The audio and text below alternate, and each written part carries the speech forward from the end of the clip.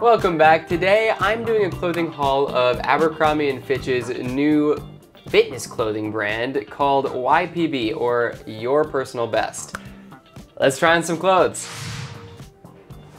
Honestly, my biggest surprise with YPB is that it didn't happen earlier. It seems like this would be such a good market for them. A lot of like high school boys who need gym clothes that are just like standard and pretty neutral.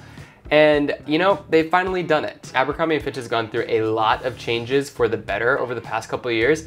And I think that this is one of those changes for the better. I think that they are going to really find a niche with this. And hopefully as they get more comfortable in the fitness space, they're just gonna get a little bit more vibrant. Maybe that's the word I should use. Hopefully a little bit more curious about some not standard cookie cutter clothes. So, okay, let's do this. First piece of clothing that we have is the YPB Full Zip-Hoodie. I actually really liked this. It was a very standard hoodie. I thought it fit really well. It's a nice thicker material. Nothing stood out to me as being wrong with this hoodie, but nothing really stood out to me as being like super great about it either. So I could really take or leave this. If you need a good sweatshirt and you're already making an order, might as well add it in there. Moving on to the 5-inch Unlined training shorts. Y'all know I love a 5-inch short. I'll say it every single video, but I tried virtually all the shorts, basically everything in their YPB catalog I ordered for this clothing haul.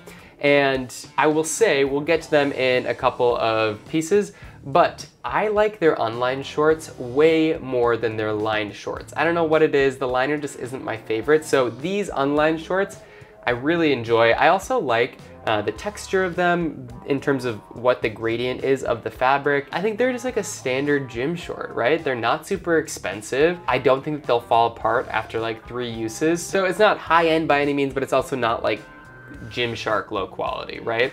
I will say they were a little puffy around my thighs. I wish that they were a little bit narrower, a little bit better fitted, but for this price point, I think that it's pretty good. So these are the same shorts, but they are in onyx, and these did have the liner. And yeah, there were like some weird manufacturing things about this one. Like if you look really, really closely at the waistband, you could see like some of the sewing and the stitching was a little like clumped somewhere. And I think that just goes to show that the manufacturing is not super high quality. It's fine. I don't think it's gonna fall apart, but it's not like a Lululemon or a Worry or an Outdoor Voices where you can tell that the quality is really, really high in the production of the clothes. I will say one other thing about Abercrombie & Fitch is that we know that this company has sales all the time. So whereas a lot of companies will not have store-wide sales, Abercrombie & Fitch, I mean, you go during Memorial Day and you're gonna get the best sale of your life, right? So you wait for any of those sales and you're gonna be able to get these gym clothes for incredibly cheap. So their ticket price is actually a little bit higher than it should be. These should not be $60 shorts.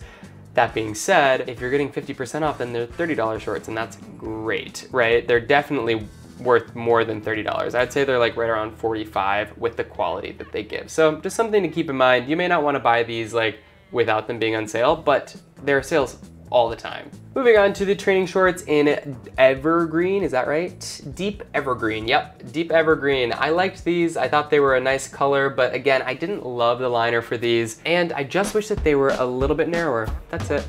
Okay, YPB training jogger. I'm a big jogger snob, and these didn't really hold up for me. You know, in a jogger, I'm hoping for a material that is not going to like sway in the wind, you know? And these absolutely were such a thin material that it didn't have a lot of integrity in the shape of the pant.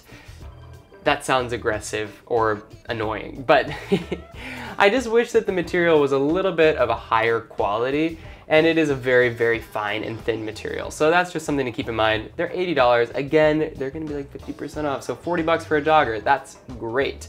They're not like offensive by any means. They're just not the best jogger that I've ever tried. I probably wouldn't wear them. So, you know, that being said, I did try them in sand as well. And I liked this color a little bit more than the black. I think that it's, you know, a little bit more unique. You could change the color on top a little bit more. The black jogger, there are just so many options that you could pick of better material and put together joggers. So I'd say stay away from the black for your personal best, but the sand, maybe go for it. Okay, the training tanks. $38 for a tank top. Really not bad, especially when you take into account that this could be on sale. I also liked the texture, the kind of camo or wash effect that they put into this tank top. I think it's really unique. I liked that a lot. I also liked the fit. I thought it was a very standard Abercrombie & Fitch size small fit. And that's something to keep in mind with all of these clothes. I thought that the fit was really spot on. And that is the good thing about Abercrombie & Fitch. If you've been wearing their clothes before, you pretty much know what sizing you should be doing. Makes it much easier to order online. This was probably my favorite item. I think that the material is really good for when you are sweating, obviously. So when you're going to the gym and you know that you're gonna be pretty sweaty, this is a great material for that. That being said, the quality of the material is very comparable to a Nike. And that is not the best quality. It pills pretty easily. You're not gonna get that many uses from it. So yes, the price point is a little bit lower, but that is reflected in the quality of the material that they're using. You know, for this one, it was okay. I think I was really hoping that YPB would take a few more chances with their clothing, you know, do some more bright colors or do some cuts that aren't necessarily so standard. And I guess it's Abercrombie & Fitch, so what can I really expect? But they really have had such a change in their leadership that I was hoping that they were willing to kind of like just push it a little bit further than like, oh, we're the cool kids, so we're not gonna like push the envelope at all, right? This tank was just pretty boring. I do love, I couldn't tell this when I got it originally, but I do love that it's actually two different colors.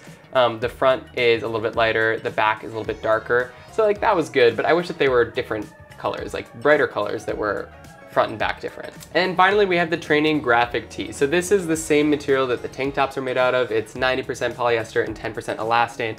Again, a pretty nice material to go to the gym with. It's gonna deal well with sweat, but it's not gonna hold up super well. So just something to keep in mind. I think the color was really nice. I think that the fit was really good, but nothing special about this t-shirt for me. So Abercrombie & Fitch has 725 stores worldwide, which makes their products super accessible to people.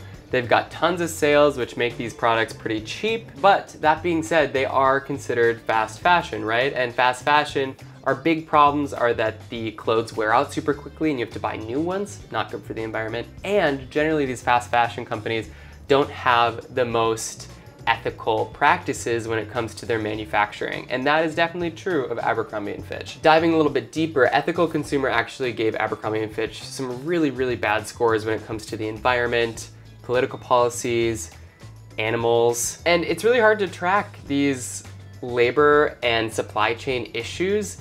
But I always say when a company isn't super transparent about their supply chain, that generally is not a good sign. And I do wish with this new leadership of Abercrombie & Fitch that this was a bigger priority on their agenda, is just making sure that yes, obviously your clothes are cheaper and that means that production can't be super expensive, I guess. But it'd be so great if you gave your consumers an idea of where these clothes are being made and that it wasn't the result of child labor and that it was providing people a livable wage in their country. And that's not always super clear. One last thing, y'all probably know about Mike Jeffries, who was the former CEO of Abercrombie & Fitch. He's the one who's like, oh, we only hire attractive people here. And like, he was very homophobic and kind of a trash human, honestly. Luckily, he is not working for Abercrombie & Fitch anymore. It is Fran Horowitz, who's the new CEO, and she has done an absolutely unbelievable job at turning this company around. I'm actually really excited for Abercrombie & Fitch because I do think that it's an important company. It's an important niche because it is providing clothes that make people feel confident at a price point that is not absolutely outrageous. And I actually think that's more important than we give it credit for. Anecdotally, I know some people who work in corporate Abercrombie now, and they've said that over the past couple of years, the culture there has completely changed and that Fran has completely turned it around. I'm really, really happy to see that because Abercrombie in the news for a while was really, really, really tough. But like I said, I'm really excited for Your Personal Best. I think this can be a really great option for them. And I hope that in the future, they're kind of willing to get out of that like cookie cutter fitness clothes and branch out into like, how do we make ourselves unique in the fitness space? How do we like take some risks here? Be vibrant, be new, because I think that will really do such good things for the company. So that's what I'm hoping in the future. If you enjoyed this video, don't forget to subscribe to my channel. Leave me a comment below with what brand you would like for me to do a clothing haul with next, and I will see you next time.